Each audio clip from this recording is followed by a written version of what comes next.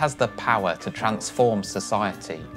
What could make it a better world to live in?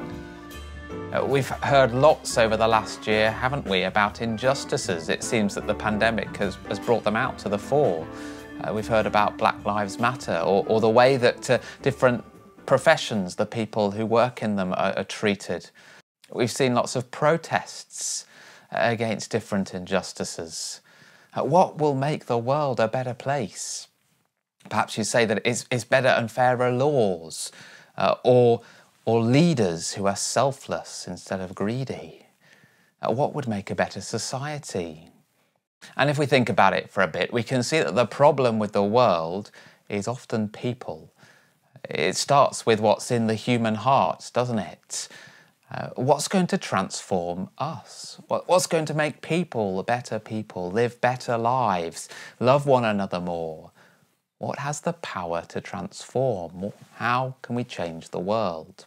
Well, that's what Paul's letter to Titus is all about. It's God's great plan to transform society by transforming individuals.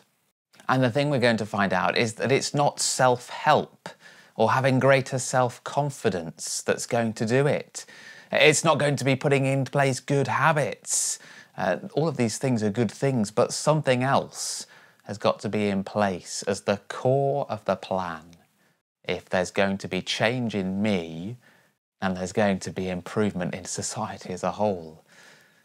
And Paul puts it right up front in his letter to Titus, what the plan is. It's there in verse 1.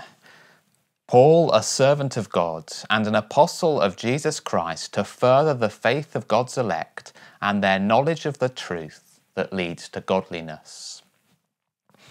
Knowledge of the truth leads to godliness, godly living like a child of God, showing his good character in the way we live. The thing that produces godliness, it's knowing the truth.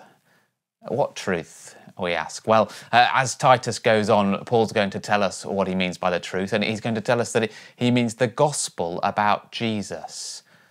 The good news that Jesus Christ is the God of the universe and the only Saviour.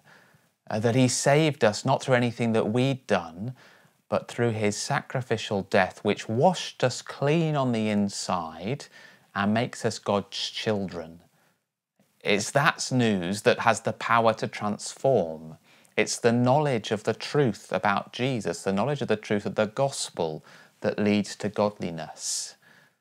And nothing else will do it. Nothing else has the power. Well, perhaps you say, well, I'm not sure I'm with you yet. Surely other things have got more power to transform society than knowledge about Jesus. Well, stick with me then. This week, we'll work through the first half of Titus, and then in 2 weeks' time, we'll come back in after Andrew does a week of Thoughts for the Day and finish off the second half. And hopefully, after we've had a look through the whole book, you'll see how the plan's going to work. Or maybe this isn't news to you. Maybe if you've been reading the Bible a lot, then you're already with this. Well, we always need reminding that it is the knowledge of the gospel that will transform us and transform the world.